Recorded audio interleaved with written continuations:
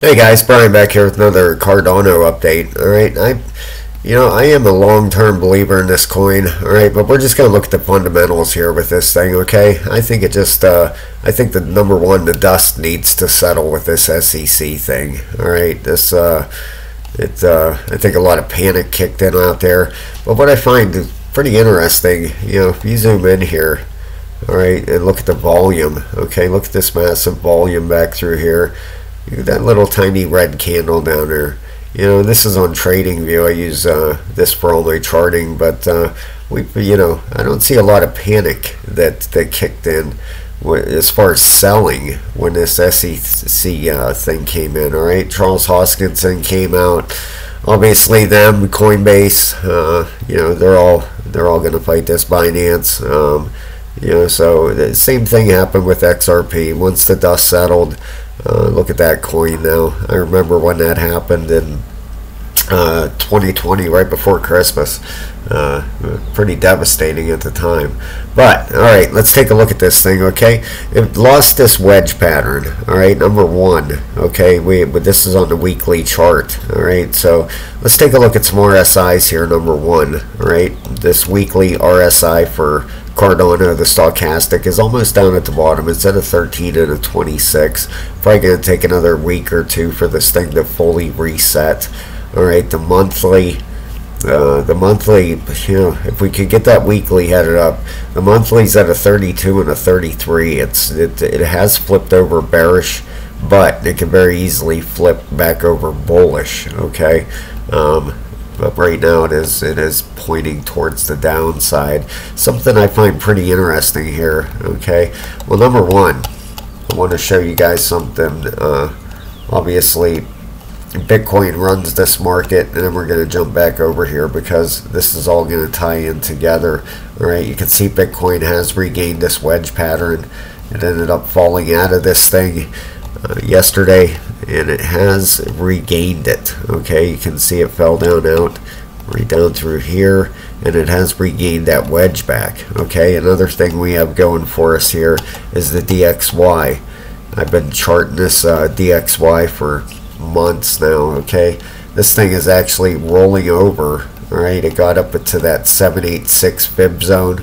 You can see right up there, got right up to that 786, and it's been rolling over ever since. Okay, this is on the 4-hour. If you go on the weekly, you can see what happened here with this thing.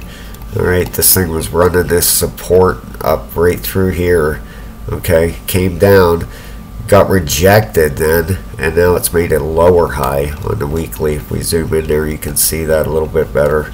Okay, so if it breaks that 100.8, this level right at the bottom of this fib, if it breaks that, boy, could definitely send this crypto market flying. Okay, a falling DXY means rising crypto prices. And we also have the Dow Jones. The Dow Jones is actually breaking out of a long time wedge pattern here.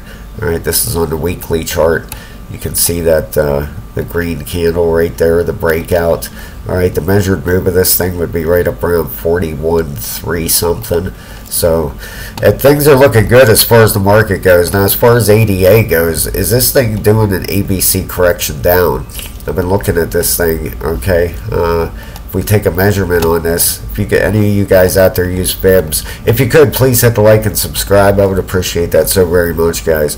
This could actually be just a move that was going to play out anyway. All right, not if you take a Fibonacci and put it on this, it goes right to that 702 right there. Okay, usually that means, I'm not no Nostradamus. I don't predict anything. I'm just showing what the charts are showing me here.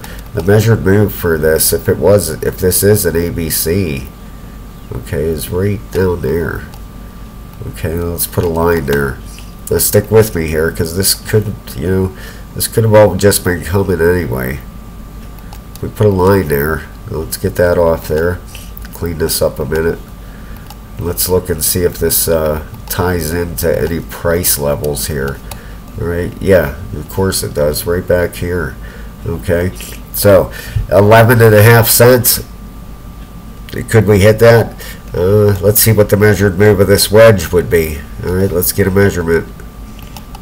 See if these tie in together or not. We'll take it right from there to there. What do you think? I don't know. We'll see what happens here, okay?